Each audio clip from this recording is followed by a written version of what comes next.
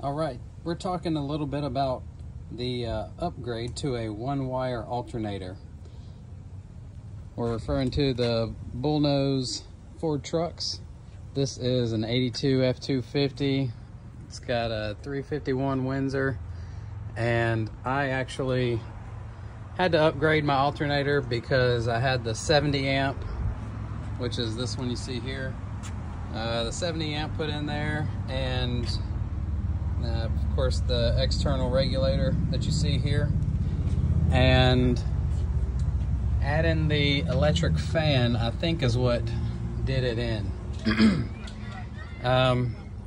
So I scoured the internet for quite some time trying to find out some more information on changing over to the internally regulated one-wire alternator setup. So this is a Tuff-Stuff 140 amp one-wire alternator, and on this model my external regulator, the voltage regulator, was mounted, and it does look like a little bit of a mess right now because I haven't cleaned it up yet, but basically right here on that inner fender well. And you'll recognize this blue plug right here is what plugs into it. So it would be like so. All right. And every bit of information that I was finding on the internet was saying, oh, you know, all you've got to do is just simply run your positive lead from your battery terminal on the alternator over to my starter solenoid or to the battery. So I took it to the starter solenoid, and you can see the shiny new red wire. I ended up buying a 5-foot one and kind of regret that, and I just haven't chopped it down yet.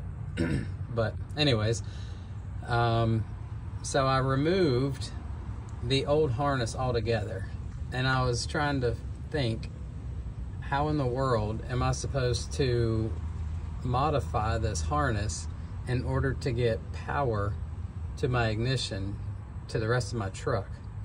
So I had power here, and here the battery, and there the alternator, but I did not have it anywhere else.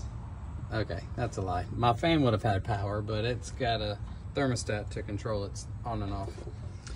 All right, so what I found is, number one, I looked at tons of wiring diagrams, and the only ones that I was able to find did not match up when it came to wire colors, and so they were vaguely on the same page when it came to, you know, the fact that there was wires running through this plug right here and going forward, but again, the colors were off.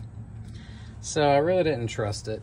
So I took my harness, which again, it goes from here, includes that plug that takes the power through the firewall back there. Everything's black, so hard to see. And also was running these two right here. So this one to the battery terminal, and then this one for the field terminal.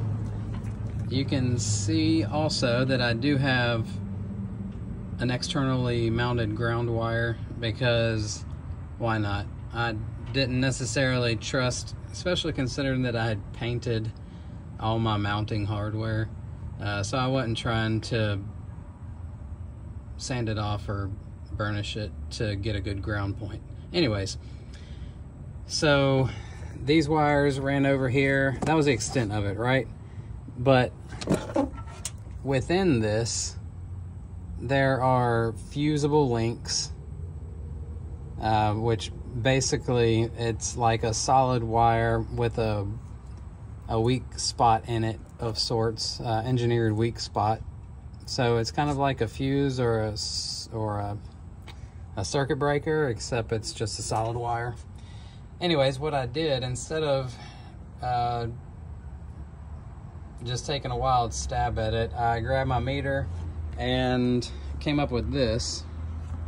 So let's see, we got the connector, and then these are probably not correct pin numbers because I didn't see pin number 1 marked, but this is the way I did it. I just said 1, 2, 3, and 4, and then that's how they're listed here. There's my voltage regulator with the field, the starter, stator, I don't know what it stands for, and then the A terminal. And where those came from is when you look at your voltage regulator, it goes like this: FSA and then I for the ignition, which people hook up the dummy light to say when your alternator is charging or not. Mine was not in use ever from the looks of it, so no big deal, right? And then this is the alternator, so it had the field and the battery terminals, and of course the ground, which doesn't matter. So as far as the harness goes, the battery lead, which was this guy, the battery lead had good continuity with pins 2, 3, and 4 on this connector. And then pin 1 only went to the S lug of that voltage regulator.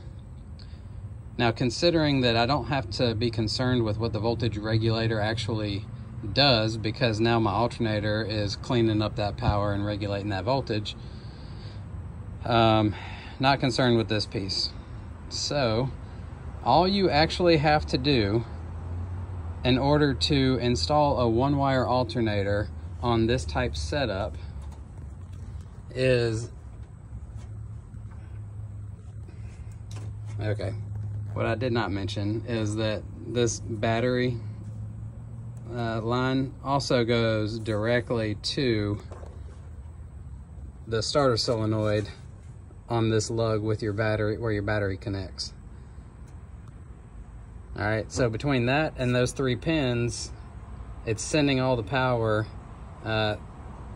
through this harness right here, sending it all to the dash. All right, so you disconnect your voltage regulator, you disconnect those 2 wires from the old alternator. Temporarily, I put some electrical tape over them just so they don't accidentally touch anything else and mess me up.